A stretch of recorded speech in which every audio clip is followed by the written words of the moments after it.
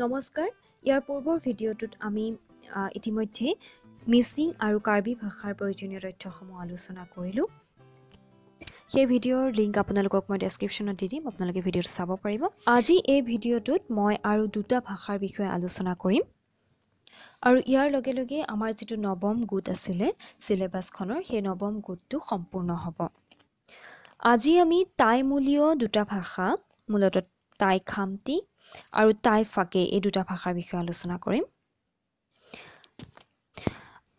যদিও আমাৰ সিলেবাসখনত কেৱল খামতি ভাষা বুলি উল্লেখ কৰা হৈছে ই কিন্তু আসলে মূলতঃ টাই খামতি ভাষা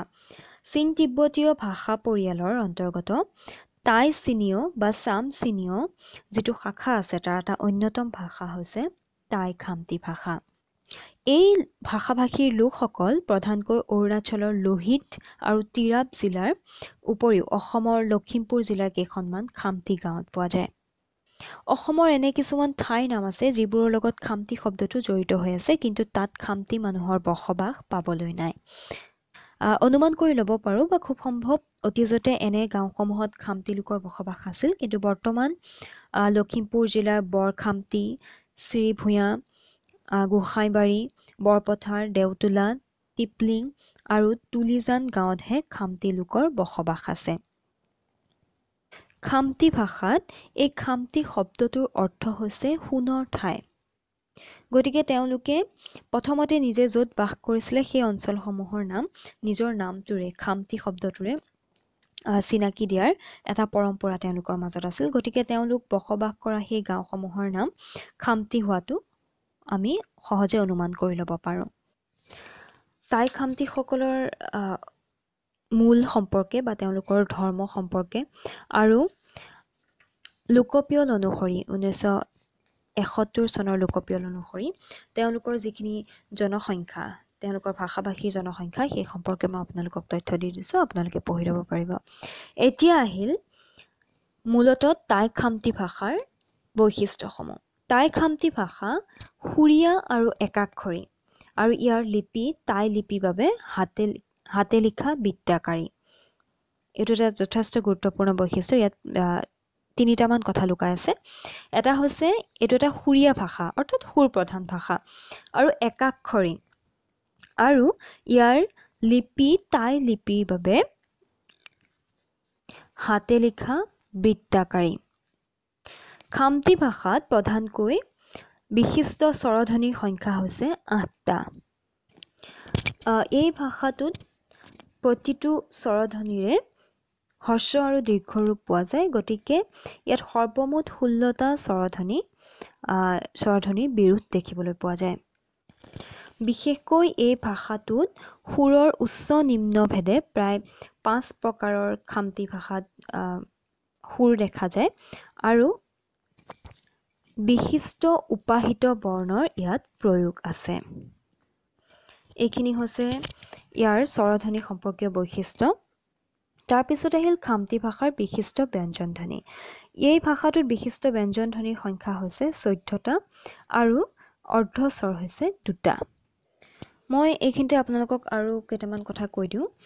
যিহেতু ইয়াৰ ৰূপতাত্ত্বিক বা বাক্যতাত্ত্বিক বৈশিষ্ট্যবোৰ খুব বেছি গুৰুত্বপূৰ্ণ নহয় বা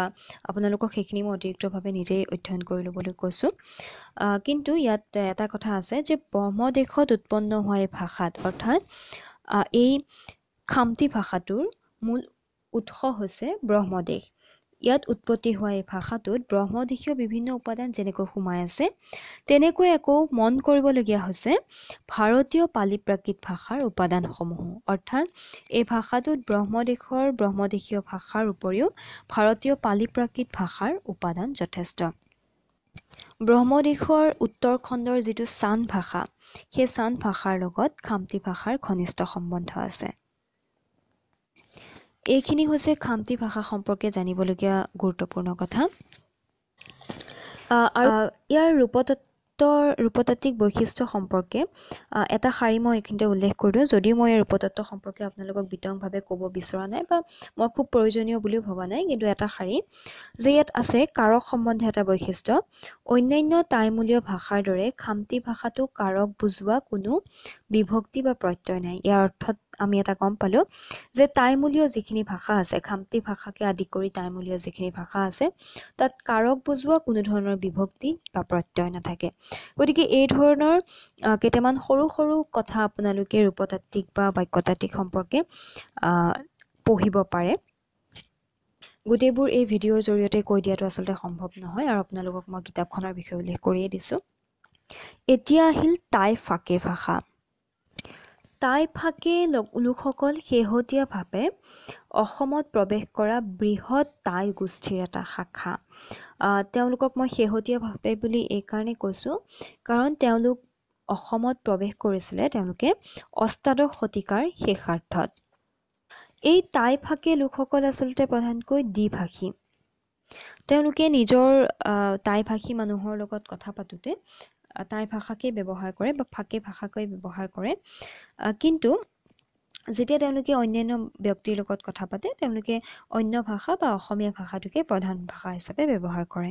গতিকে তেওঁলোক হৈছে চীন তিব্বতীয়ৰ চাম চীনীয় শাখাৰ অন্তৰ্গত যিখিনি ভাষা আছে সেই ভাষাখিনিৰ দৰে টাই ফাকে ভাষাও এবিধ একাক্ষৰিক আৰু সুৰ প্ৰধান ভাষা মন কৰিব এইটো এটা টাই ভাষাৰ বৈশিষ্ট্য যে টাই ফাকে ভাষাৰ এবিধ একাক্ষৰিক আৰু সুৰ প্ৰধান ভাষা ইয়াত আগতে এই শাৰীটোত উল্লেখ কৰিছে যে চীন তিব্বতীয়ৰ চাম চীনীয় শাখাৰ অন্তৰ্গত ভাষা হিচাপে অৰ্থাৎ চাম চীনীয় শাখাৰ যিখিনি অন্যান্য ভাষাও আছে সেইবোৰো একাক্ষৰিক আৰু সুৰ প্ৰধান ভাষা টাই ভাষাত মূলতঃ বিশিষ্ট স্বৰধ্বনি সংখ্যা হৈছে 8টা আৰু হ্ৰস্ব দীৰ্ঘ অনুসৰি ইয়াত 16টা স্বৰবৰ্ণ পোৱা যায় অৱশ্যে পৰম্পৰাগত যিখিনি তেওঁলোকৰ আখৰ আছে সেই হিচাপে টাই ফাকেত 18টা স্বৰ পোৱা যায় এই ভাষাটো মই যিহেতু কৈছোঁৱেই এটা সুৰ প্ৰধান ভাষা ইয়াত উদাত্ত অনুদাত্ত স্বৰিত বা সম আৰু উদাত্ত উন্নত আৰু এটা হৈছে অনুদাত্ত অৱনত এই 5টা সুৰ পোৱা যায় এই 5টা সুৰ মনত ৰাখিবলৈ যত্ন কৰিব প্ৰথমটো হৈছে উদাত্ত দ্বিতীয় উদাত্ত তাৰপিছত অনুদাত্ত তাৰপিছত হৈছে স্বৰিত বা সম তাৰপিছত হৈছে উদাত্ত উন্নত তাৰপিছত উদাত্ত অৱনত এই 5টা সুৰ আপোনালোকে মনত ৰাখিবলৈ যত্ন কৰিব ইংৰাজীটো দিয়া আছে সুৰকেইটা এই সুৰবোৰ কেতিয়াবা মুক্ত ৰূপতো থাকে বা কেতিয়াবা বদ্ধ ৰূপতো থাকে এই ভাষাটোত পোৱা ব্যঞ্জন ধ্বনিৰ সংখ্যা হৈছে 16টা আৰু মন কৰিবলগীয়া বিশেষত্ব যে ইয়াত স-ঘোষ ব্যঞ্জনৰ অনুপস্থিতি অৰ্থাৎ ইয়াত অসমীয়া ভাষাৰ যিখিনি ঘোষ ধ্বনি আছে সেই ধৰণৰ ঘোষ ধ্বনি ইয়াত পাবলৈ নাই আমাৰ উঙ ৱ বা অন্ত্যস্ত আদি এই ধৰণৰ ধ্বনিবোৰ আমি শব্দৰ আদি স্থানত কেতিয়াও ব্যৱহাৰ নকৰোঁ কিন্তু টাই ফাকে ভাষাত সেই ধ্বনিসমূহো আদ্য স্থানত প্ৰয়োগ হয় এই টাই ফাকে ভাষাটো মূলতঃ অযোগাত্মক আছিল কিন্তু বৰ্তমান বিভিন্ন প্ৰত্যয় বা বিভক্তি যোগে ভিন ভিন পদৰ সাধন হয় গতিকে এতিয়া এই ভাষাটো অৰ্থাৎ এই টাই ফাকে ভাষাটো মূলতঃ যোগাত্মক ভাষা এটালৈ পৰিৱৰ্তিত হৈছে এইখিনি আছিল টাই ফাকে ভাষা সম্পৰ্কীয় গুৰুত্বপূৰ্ণ কথা ৰূপতাত্ত্বিক আৰু বাক্যতাত্ত্বিক বৈশিষ্ট্যসমূহৰ একেবাৰে প্ৰয়োজনীয় কিছুমান কথা আপোনালোকে মনত ৰাখিবলৈ যত্ন কৰিব খুব বহুত বেছি জটিল কথাবোৰ ইয়াৰ মাজৰ পৰা নাহে যিহেতু এইটো আমাৰ দৈনন্দিন জীৱনত ব্যৱহাৰ কৰি থকা ভাষা নহয় বা ইয়াৰ জটিল ব্যাকৰণিক বৈশিষ্ট্যসমূহ আমাৰ আয়ত্তলৈ অনাটো সহজ নহয় কিন্তু কিছুমান সৰু সৰু সৰ্বসাধাৰণ কথা ইয়াৰ জানিবলগীয়া বৈশিষ্ট্য আপোনালোকে অতিৰিক্তভাৱে অধ্যয়ন কৰিবলৈ যত্ন কৰিব ভিডিঅ'সমূহ অত্যন্ত গুৰুত্ব সহকাৰে বা ধৈৰ্য সহকাৰে চোৱা বা শুনাৰ বাবে অশেষ ধন্যবাদ পৰৱৰ্তী সময়ত মই আহোমসকলৰ স্থাপত্য ভাস্কৰ্য সম্পৰ্কীয় এটা ভিডিঅ' লৈ আহিম চাই থাকক learn new Assamese thank U